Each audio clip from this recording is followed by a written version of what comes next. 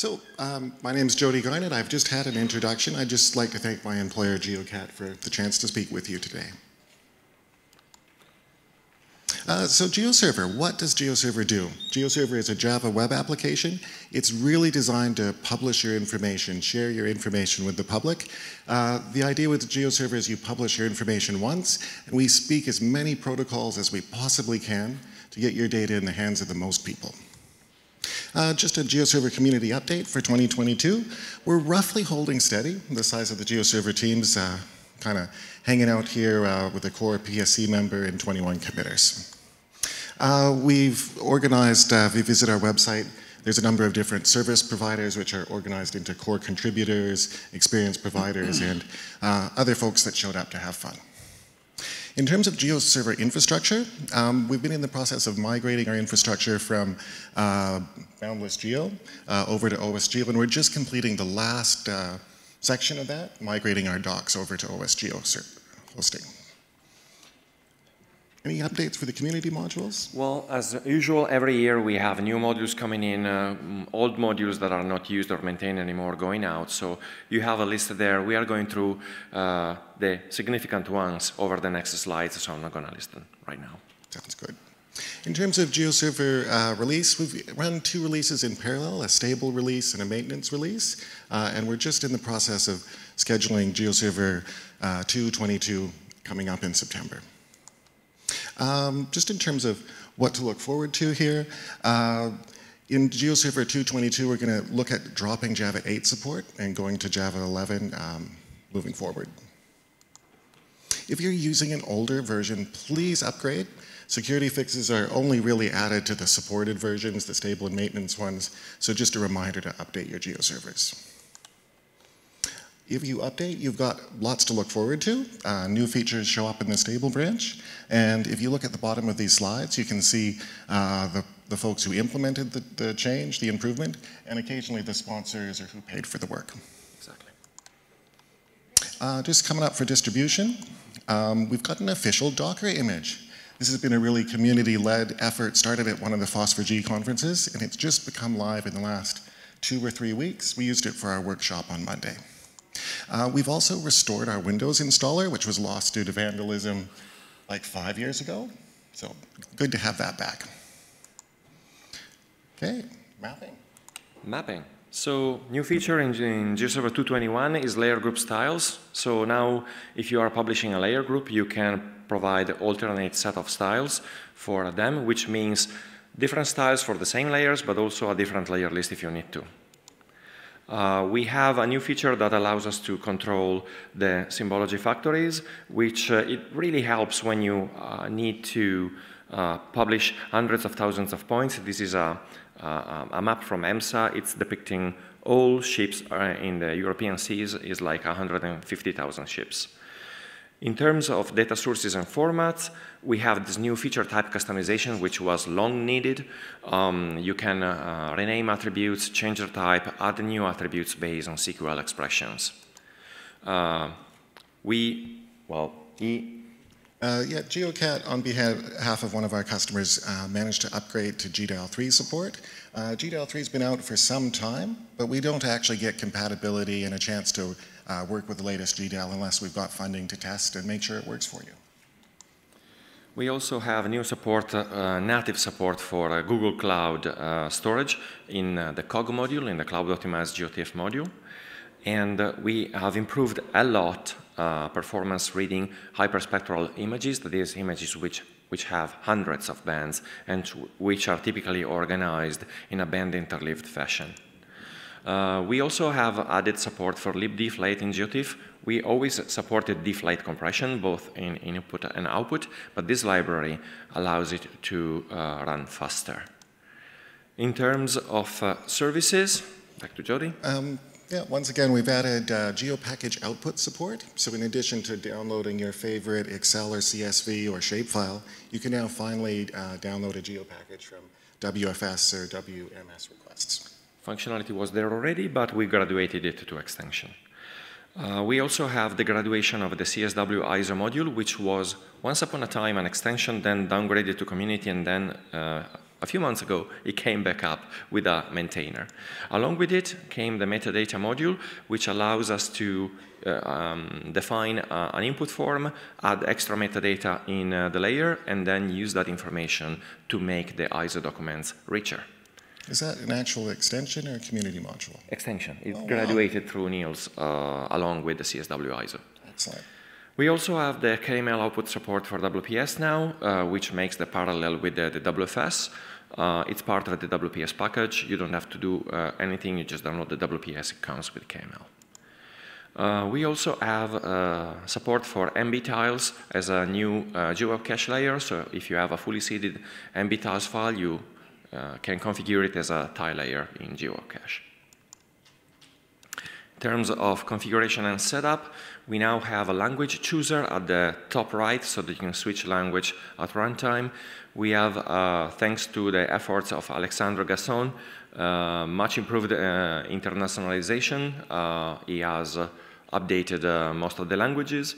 And we have support for the Inspire language request parameters so that you can switch the contents of your map, get feature info, the capabilities to the language that you desire. We also have a...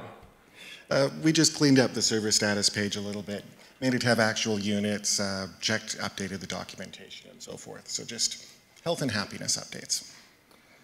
We also added a really nice tool for troubleshooting GeoServer. If you ever had GeoServer run out of memory or otherwise be unhappy with you, there's some debugging techniques where you can ask Java, what the heck are you doing, or where did all your memory go? That's now available right from the GeoServer UI. And yeah, just a big update here.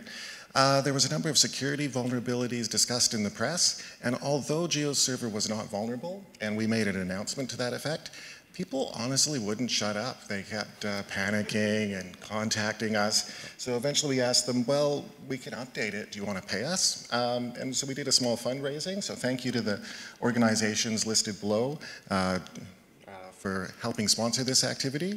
And then also thanks to Jeroen and GeoCat for giving me a chance to work on that. Project went way over budget. I had to ask the Log4j folks for help, but we got there. So I don't want to say too much, it's logging. How exciting can it be? We also added a feature that was buried off in the depths of configuring your web XML file by hand. So there's now a UI to enable request logging, so you can actually check what GeoServer sees for requests, request headers, request bodies, and so on. Getting back to security vulnerabilities, if you do run into something, there's a contact email address as part of our security policy. Give us a shout. There was a number of security vulnerabilities that hit us this year. Log4Shell was the one that was popular in the press.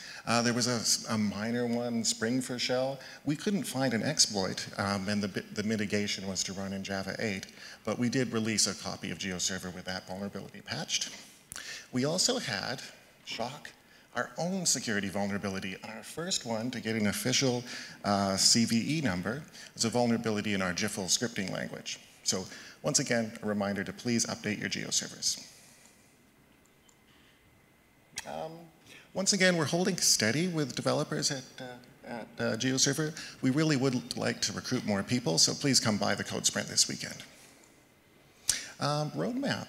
This is one I'm really excited about, and thanks for everyone who attended my workshop on Monday for beta testing this.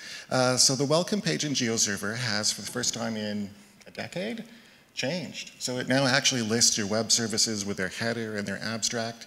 You can use that little language chooser to change between the different languages that you're publishing, and it lists the services for each one. It also reveals a feature that GeoServer's had forever that people didn't know about. You can actually get a web service that's just for one workspace or even a single layer. Right, so the cog reader is now getting support also for Azure, so it means that we can now read from HTTP server, S3, Azure, and Google Storage. Is that ever going to graduate? It's still lurking there, isn't it? It's still lurking there. I think that we want to have a little bit more testing and in the real world before it graduates, but it's getting close. And by testing, do you mean funding? Also funding, sure. Oh, okay, sounds good. I would really love to have caching, before releasing it to the public. In terms of a small change, the GeoServer REST API now has the ability to reset a single store or layer. Previously, you could only just reload the entire catalog. This really prevents folks writing scripts that like delete a data store and recreate it, or other just horrible things I've seen. Right. We are also working on a Stack data store, that is a data store that can talk to a Stack API server, and that would then publish all the Stack items as WMS or WFS and the protocols. And we are now integrating it with Image Mosaic so that if the items are pointing to assets which are cogs, we are then going to dynamically mosaic remote images and produce maps.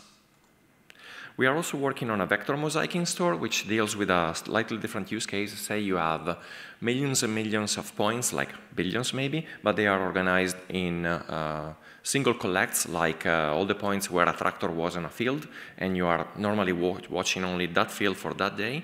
Then the vector mosaicing store is probably interesting because you can store all your collects in files in the blobs in S3, maybe as a flat GeoBuff, and then have this store index them all and give you access to the right file as a single seamless source rather than publishing thousands of different sources. Yeah, back to roadmap things here. So we are looking to drop Java 8 support. Java's had a real revitalization now that Oracle's gotten out of the way. So yeah, we're looking ahead at the Java roadmap, dropping support for Java 8. We currently support Java 11, which is a long-term support release, and we are running in Java 17, but we don't recommend that quite yet. Okay, and there was a few people at the workshop trying to run Java 18 and failing. So we'll be looking ahead at that. Okay, so in terms of R&D, we have talked already about the Cloud.ms GeoTIFF community module. We are looking forward to people that want to contribute or sponsor more blob storage options and caching support. The OGC API community modules are in the works. Again, we are looking for people that want to contribute and complete the implementation of the APIs, as some are lacking some bits, and updating the existing one to the latest version of the spec, because they keep on being updated. They are in draft mode and keep on being changed. The GeoPackage community module, well, you heard about it. It has been split into parts. The WFS and the WFS and WPS outputs are now extensions. The WMS one not yet, and we have a WPS process that allows you to create multi-layer GeoPackages and so on, which is still in community. If you're interested in helping with time or funding, please contact me. Site. We did schedule to work on site this year, and then security vulnerabilities happened and sucked all the oxygen out of the room. Right. If oxygen returns to the room, we encourage you to support us in this activity. Thanks.